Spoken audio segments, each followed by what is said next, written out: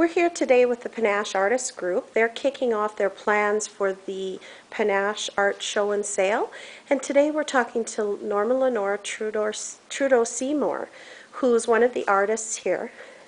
Thanks for sharing your art with us, Norma. Would you like to start and tell us a little bit of...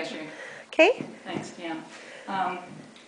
My interest in art began probably when I was very, very young. My mom was an artist, and this is the only painting I have, or picture of a picture. She died when I was 6, and that's the only one I can ever remember seeing. But anyway, I was told when I was under 6, or whenever, an older sibling said, you know, that you can't paint. So they were older, and I figured wiser, so I just believed them. So all my life I just said, no, I can't draw a stick man.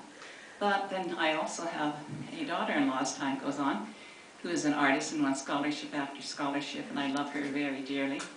And she invited me to her ladies' time out, where she is giving back to her ladies' time out by teaching a couple of 10-week sessions of art. And I said, oh, Barbie, see if I can join, because, you know, I love you so much. If there's an artistic bone in my body, I'm sure you'll bring it out.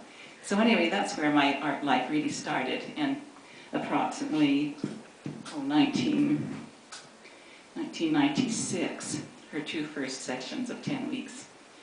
And so before I finished the class, oh, yes, this is very important if it's still tapped. One of the first sessions we had, she told the first class probably, she told everyone to bring a picture, a National Geographic. And so when we got there, she said, okay, choose a picture of a person and draw it. Well, mine, I did the best I could, and he looks like Dracula. Oh, this is the right side around. Anyway, so that was my very first attempt, and that was September 1996.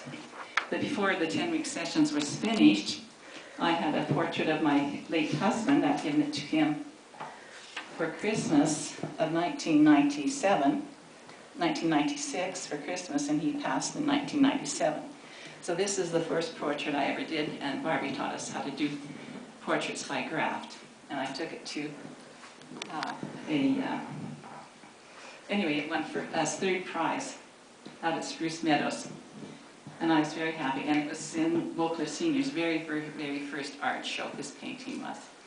And it's, when I brought it here, I've had a couple of years between 96 and when I came, because I didn't know where to go. One of the gals that painted hers with pencil crayon was absolutely beautiful. But I asked her to do mine, and she says, no, Norma, you have to learn to do your own. So anyway, in about 1998, probably in the year, my aunt, who used to go to Beaucliffe Senior's artists, phoned me. She lived at the time on the North Hill, and said, could you please drive me to art class over at Beaucliffe Senior's? Because, you know, her neighbor was sick. So I said, and maybe they have somebody there that can teach me how to paint this pencil drawing of my husband, this portrait. And I've been here ever since at Beaucliffe Senior's. Mind you, I've dabbled in outside too, but my main source has been here at Beaucliffe Senior's. And Loretta is the gal that said she could teach me how to color this, and it's in pencil crayon. This portrait is pencil crayon, the coloring is. And so you can tell how unassured I was of myself that I couldn't even color anything in pencil crayon. But anyway, I was very happy that Loretta was willing to teach me. And the bottom line was, I didn't figure this hobby was for me, and I was pretty well ready to drop out. But I came for a while yet, you know. And Loretta, one wonderful thing that Loretta did was every Friday she used to teach, to give a demonstration in whatever medium she chose. And one day she had this watercolor painting going, and it reminded me of when I was a child, and I obviously, so far back I couldn't tell you when, but the bottom line, I just could see the painting that I was working on. It was something you did with your finger painting. And I can see the blue, vivid blue all floating all over the page, and how wonderful a feeling it was, and what fun I had doing that watercolor. So I borrowed my aunt's brushes and Claire Scott's something or other, colors or something, and I used my son's computer paper. I wouldn't even buy paper until I knew I was going to stay. So Then when I knew I wanted to stay a little longer, then I did a portrait of my son. This is John Trudeau, my son.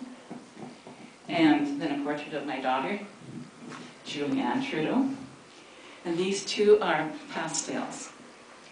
And this one, this is a portrait in pencil of my father. And I could never draw in pencil because I erased all day long. So Loretta Secord, my first Beaucliffe Seniors teacher, she said, Norma, why don't you draw in ink? Because you can't erase. So as time went on, I had fun drawing in ink, you know, bring in flowers from the yard, etc., and draw them in ink. And even one of my flower pictures is on front of a booklet that a group chose to put on the front of their booklet. Anyway, this painting here is in watercolor. This is my mom, and it is my very best watercolor portrait I've ever done, and I'm very pleased with it. I also like to dabble in oil, so I'm just kind of, last year and this year, probably the only years I've dabbled in oil very much. And so this is my first mountain peaks using a palette knife.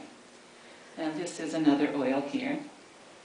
Now I like to do my own thing also, and I'll show you on the next row more of what I mean. But this one's title is Emma Lake, Saskatchewan. And that's where my husband and I, his auntie Isabel has a couple of cabins there, and we used to go out on the boat. Now our last row of paintings here, you'll really get an idea of how I get a little carried away and like to do my own thing. My sister and I were traveling in southern Alberta, and she wanted me to take shots of the wheat fields, the golden green, etc., etc. Excuse me. Anyway, I couldn't get a picture that I liked, so I just thought I'll do my own thing. So in this one, it's called Dream. And as far as I'm concerned, these are the beautiful wheat fields. And then it looks like, you know, soldiers have gone away to war and the women are out waiting for them to come home. And there's a dust storm, etc. You can make it into whatever you like. And getting close to the end, this is one picture. I love waterfalls and mountains. And this one I call Living Waters. And obviously, not particularly obviously, but I know this will be in my own possession forever. And then these two, last but not least, this is one of the first self-portraits I did. And it was a fun event. It was an event where we got a prize. I won a prize for the brightest hat. So naturally, that's the title of this self-portrait. And that was here at Beaucliffe Seniors. And this one was with pastels on sandpaper. And last but not least is this just a copy of my granddaughter a few years ago, and Sarah Jane. And so I think that pretty well wraps it up, and thank you for this opportunity. And all the best to the artists in the upcoming art show. Can you tell us a little bit, Norma, Lenore, about the art show and sale and how long you've been, so actually you started with Panache you're saying about 1999? The picture of my late husband was in the Beaucliffe Seniors' very, very first art show. Great. So can you tell us a little bit about when the artists meet? Oh, it's varied over the years. I know. But when do they meet now? Now we meet Thursday.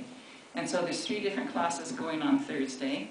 And we start, if you want to go to all 3 classes, it starts at 9 o'clock. And each class is 2 hours long, with half an hour in between each class. And the last class is at 2 and it goes to 4. Great. Thank you very much, Norma. My pleasure. Thank you.